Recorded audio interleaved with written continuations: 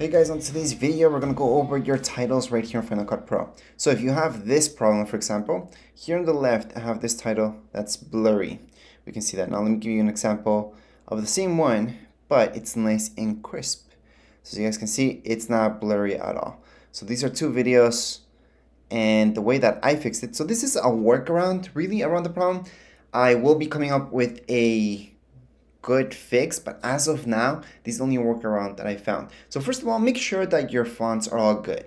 So that's the first thing. I've noticed that when you have these problems with something being pixelated or something like that, your fonts. So sometimes some of you may have Adobe fonts or any other fonts that are synced online. Just make sure they're properly synced and you should be okay. Other than that, it's better and best to just go ahead and install those fonts on your Mac. Now, if that's not the problem, the fonts that you're using are exactly from your MacBook, you haven't added anything, done anything, then that's okay. You can go on, let's just open up Final Cut Pro.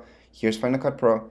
Now before, let me just open this up, and right here my projects, it's gonna allow, doesn't matter. I'm gonna go right here, and away right here.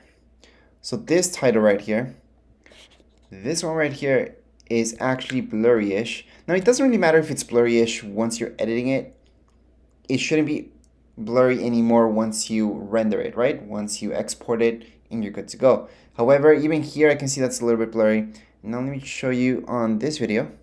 You guys can already see even in the preview, it's already nice and crisp. So it's not pixelated. Well, except for the A. That we can see that pixelation a little bit. Again, doesn't matter that much, but there's already a difference right now in the preview. Now, what did I just do? What I did was right here under our titles. So on the top left hand side, you're gonna see your titles. Don't choose any of these 360 ones just yet. I haven't found a quick fix for them just yet. So just keep scrolling down and just use a basic 3D. Basic 3D look awesome and they don't have to be 360. All right, so if you maybe placed a 360 already and you want to try out these basic ones, you're gonna see that you're getting pretty much the same thing. So as of now, just drag one of these basic ones, put it down here and use the basic one. Now, of course, the first thing you should do to test this out is just make a small clip and then export it and see what's working, what's not. So that's what I did right here. This is a really small video. I just cut the size of this video just for the title to test things out and see how things work. But again, you should always check your fonts. So on the right hand side, you will see font and then just choose something else and see maybe if the font is the actual problem. Because it could also be the font like I mentioned before.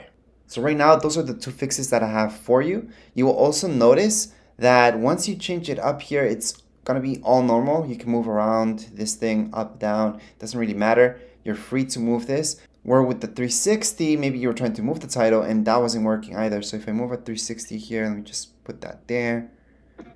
You will notice, there's my 360. Besides being blurry already, I can't really move it like the basic one. So it does work different. I'm gonna delete it for now. And anyways, that would be it for this video. Quick fix. It's really just a workaround for now. We will find a definite fix later on, but for now, this is what you guys can do in order to get your videos going. Anyways, that would be it for this video. If you guys have any comments, questions, you guys can write down here in the comments area. Don't forget to subscribe and rate. Thank you.